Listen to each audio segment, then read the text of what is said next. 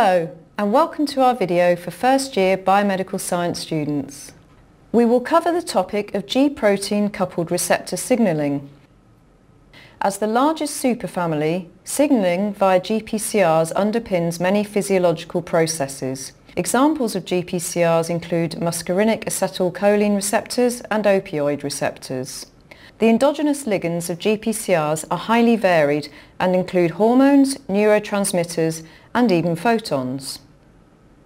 Today we will outline the following: GPCR structure, G-protein structure and activation, the types of G-protein, G-protein deactivation and the significance of GPCR signalling. GPCR structure. GPCRs, also known as metabotropic receptors, are membrane-bound consisting of 7 alpha helical transmembrane domains. The N-terminus of these receptors is extracellular, whilst their C-terminus is intracellular.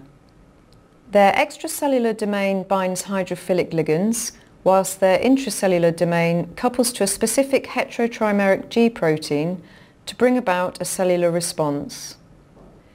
G-protein structure. There are 4 types of G-protein, each consisting of an alpha, beta and gamma subunit. As such, they are termed heterotrimeric. G-proteins are named based on the specific alpha subunit they contain: GS, GI, GT or GQ. G-protein activation.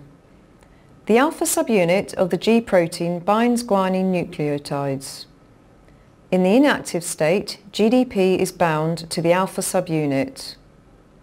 However, when an agonist binds the GPCR, the receptor acts as an upstream guanine nucleotide exchange factor and GDP is replaced by GTP. Once activated, the G-protein dissociates from the receptor and the alpha subunit separates from the beta and gamma subunits. The alpha subunit tends to go on to act on enzymes involved in the production of second messengers, and the beta-gamma complex may go on to regulate ion channels. Types of G-proteins. There are 4 types of G-protein. GS proteins are stimulatory. The alpha subunit activates adenylyl cyclase to form CAMP, which in turn activates protein kinase A. GI proteins are inhibitory. Their activation results in inhibition of adenylyl cyclase, decreasing CAMP levels, so decreasing pKa activity. GQ protein activation results in stimulation of phospholipase C. This hydrolyzes phosphatidylinositol 4,5-bisphosphate, forming the products IP3 and diacylglycerol. IP3 then binds calcium channels in the endoplasmic reticulum, increasing calcium concentration levels in the cytoplasm. The final G-protein is GT. Its alpha subunit is transducin, located within photoreceptors of the retina.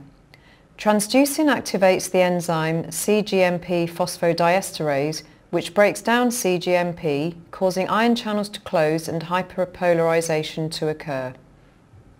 G-protein deactivation. Eventually, the intrinsic GTPase activity of the alpha subunit results in the bound GTP becoming hydrolyzed to GDP. When this happens, reassociation of the alpha subunit with the beta-gamma complex occurs and the G-protein becomes inactive. It can later be reactivated if the GPCR binds another agonist. The significance of GPCR signalling. Signalling via GPCRs is useful since it results in amplification. As long as an agonist remains bound, each receptor can activate multiple G-proteins. Alpha subunits and beta-gamma complexes can then each act on different effectors, often leading to production of many second messengers. This amplification is important in phototransduction, for example, because it helps increase our sensitivity to low light levels. Amplification also makes GPCRs useful drug targets, as it means relatively low concentrations of the drug are needed for a sufficient effect to be produced. In summary, We've looked at metabotropic GPCRs, which when bound by a variety of ligands can act as guanine nucleotide exchange factors, resulting in activation of the coupled G protein. GPCRs can activate many G proteins from one bound ligand, which leads to signalling amplification in cells. And as you will appreciate, this is useful from both a physiological and pharmacological perspective. Thank you for listening.